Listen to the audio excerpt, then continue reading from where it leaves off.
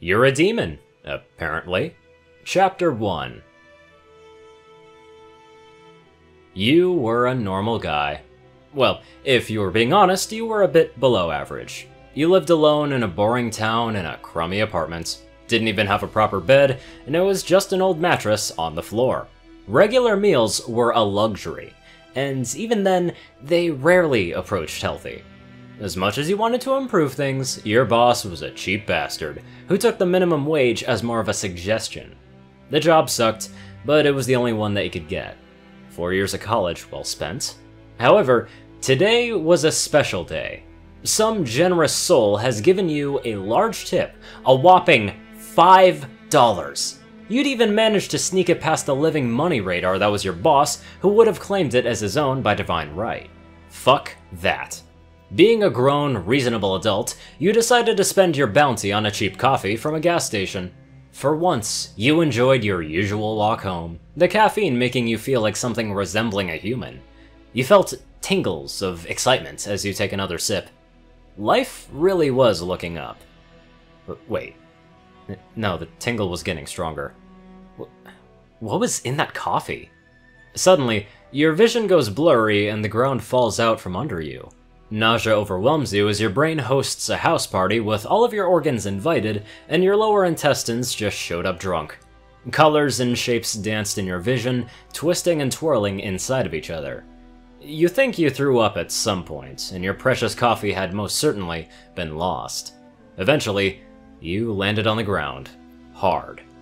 You stumbled to your feet, trying and failing to blink your eyes back to normal, and as the spinning and shapes eventually faded, you noticed that you were in a dimly lit room. Maybe you fell through the sidewalk into the sewer? The town's infrastructure was old and terrible, so something like that wouldn't have been surprising. Except, when you looked up, there was no hole in the ceiling. The main sources of light were a few torches on the wall, which probably wasn't a standard feature in even the worst sewers, and a slight glow drew your attention to your feet. You found yourself standing in the center of an intricately drawn circle, which pulsed with a faint white light. Okay then. And then you heard the voices. Fervent whispers coming from somewhere in the darkness.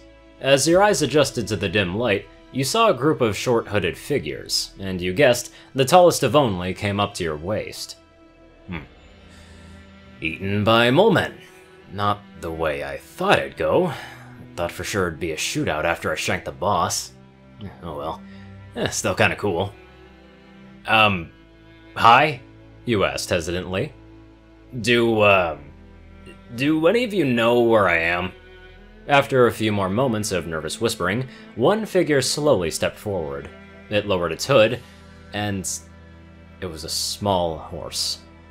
A goddamn horse. You stared. You blinked. You couldn't believe what you were seeing. Was there a jailbreak at a farm somewhere? Hear me! We have summoned you to our realm to enact our will. Soon, all of Equestria shall praise our names! It proclaimed. It went on, not even really talking to you anymore, more so the crowd behind it. You weren't even paying much attention anyway, so it didn't really matter. Though, a horse. A talking horse. What the hell was in that coffee? It was cheap-ass coffee, so you know you didn't pay for something that'd make you trip this hard. Maybe someone slipped it in? It was possible, and there were sickos out there that would do this to a stranger just to get a laugh. Well, you were already on this trip, so might as well go along with it. You just hope that you weren't doing anything stupid in real life. Hey, excuse me, tiny horse thing? The horse stopped mid-sentence and turned. It looked like it forgot you were even there. Now that you got a better look at it, you noticed a few tiny details. Firstly, it had a horn. Great, it wasn't just a horse, but a damn unicorn. A drug-spawned unicorn. So cliché. Second, its sickly-looking gray coat was further marred by a gnarly scar that definitely hadn't healed properly. It started under its chin and twisted to just get under the horn, passing through its right eye. The milky white iris was a stark contrast to the left pale green, which gleamed with a wicked intent. Oh, my apologies, Great One. I was captivated by our success in summoning you. I forgot my manners. It spoke in a whiny, weasel-like voice. I will answer to Father during our interaction. Father? Strange name, you commented. Though, on the other hand, questioning the name of your drug trip spawned scarred talking unicorn may not be the most pressing matter. Yes, well, I unfortunately cannot reveal my true moniker. A necessary precaution. In this business, names have power, as you know.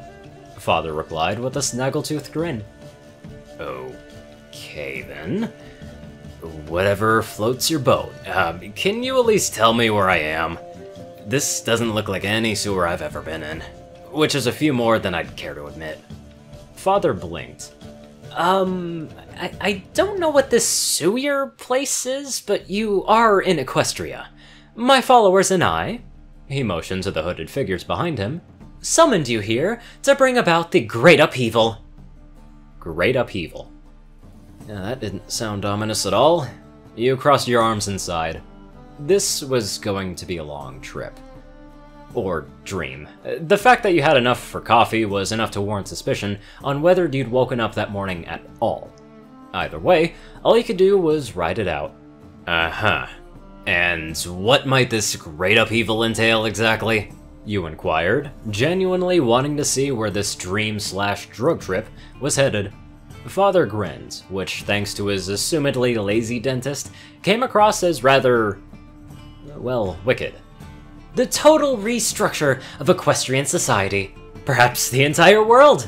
The princesses have had their time, but that time is done. They have lost their right to rule, now that they promote the so-called elements of harmony, especially Twilight Sparkle. He spat on the floor, an action mirror by the other figures in the room. With your aid, I shall take the reins of Equestria's fate. You?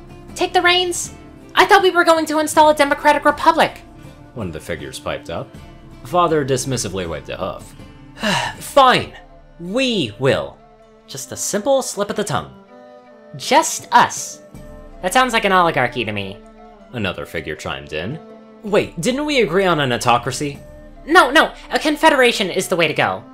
Personally, I voted for anarchy.